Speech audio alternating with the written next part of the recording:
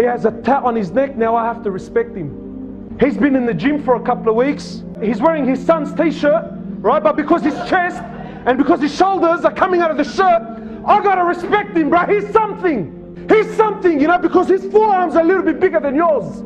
Or maybe because his car is worth $60,000, $70,000. Khayyeh. Who are you, man? What are you, bro? Honestly, where were you 100 years ago? You're nothing. لم يكن شيئا مذكورا. Allah says you weren't even in existence, bro. You didn't even exist.